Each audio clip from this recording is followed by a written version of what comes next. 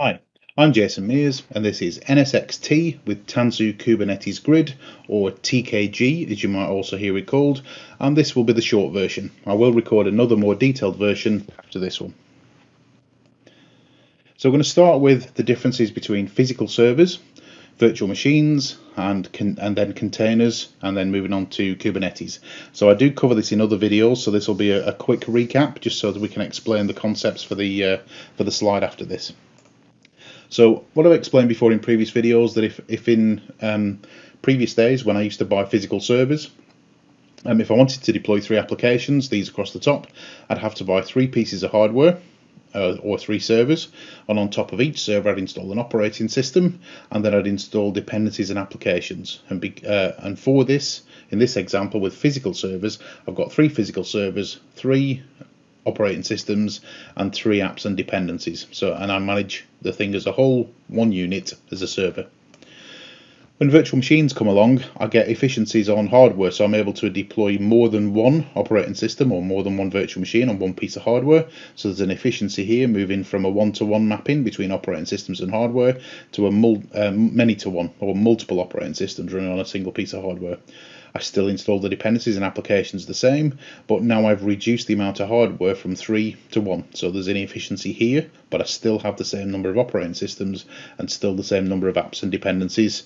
And I manage that as a virtual machine, and I tend to manage that through vCenter Server.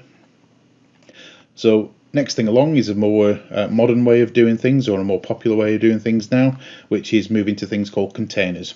So a container will normally be deployed on an operating system with a container runtime.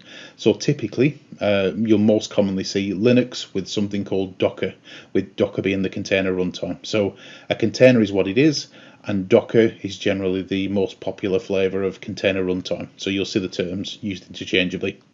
But what you'll see now is I've got 3 applications deployed, but it's now only deployed on a single OS with a container runtime rather than 3. So there's efficiencies here now, not only in hardware but also in operating systems. So I've got a much smaller unit to manage, and it's just the application itself. So much better business value here, because I'm delivering less and just taking care of the things that I actually want, the application and the dependency itself.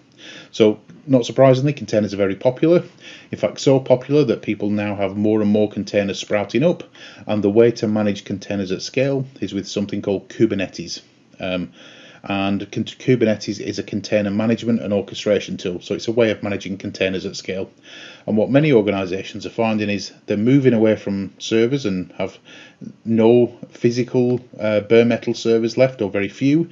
They're mostly all virtual machines, but they're looking to start using containers or integrate containers, and they're looking for a way to run containers and virtual machines together, and that's exactly what vSphere 7 with Tanzu does. So vSphere 7 with Tanzu is a hypervisor that also contains a container runtime, so that we can run traditional virtual machines here, and we've got all the benefits of the normal tools we use to manage them. So these virtual machines drop onto port groups and VLANs, they go through network cards or uplink adapters, the traffic is visible on switches and firewalls and routers, so it's a well understood way of doing security on virtual machines. When we integrate containers onto the platform, this is only half of the problem. So we've now got one platform for running containers and virtual machines, and we've solved that part. But the bit that can catch some IT departments by surprise is the fact that because containers have been primarily driven by developers, and developers want the easiest, simplest way possible to do things, most of the networking has been designed or deployed by developers, not security professionals. And one of the things that you find in containers and container runtimes and Kubernetes is this ability to have these very simple networks, or flat networks, effectively around the back, so that any container can talk to any other container, either on the same host or hardware, or even a different host or hardware.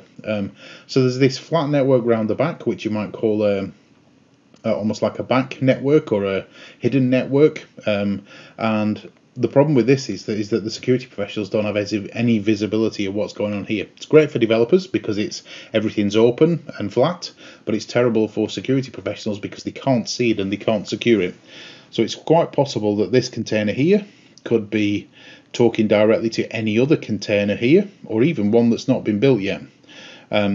And that traffic isn't visible. So this is a major concern for networking and security professionals, because they can't see what's going on here, and if you can't see it, you can't secure it. So even though you might have some data in a virtual machine here that's allowed to talk to that container there, you've no visibility of what happens with it afterwards, or what's done with it afterwards. So we recognize this as a problem, and one of the things that we can do is we can swap out this container network here for a NSX network, but do it in such a way that it doesn't affect the developer or doesn't slow the developer down.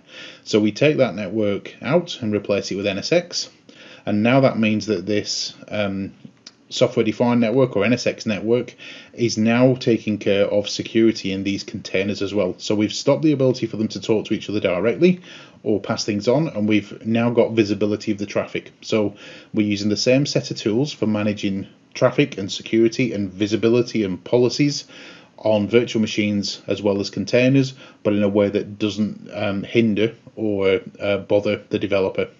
They just see it connected to a different network. So this is key to it all, really. It's simplicity, it's a common tool, and it's one that people are familiar with, but it gives you not only control over networking, but also security and policies. So that's why you would want to use NSX with containers as well as virtual machines. So thank you very much for your time, and I hope you found that useful.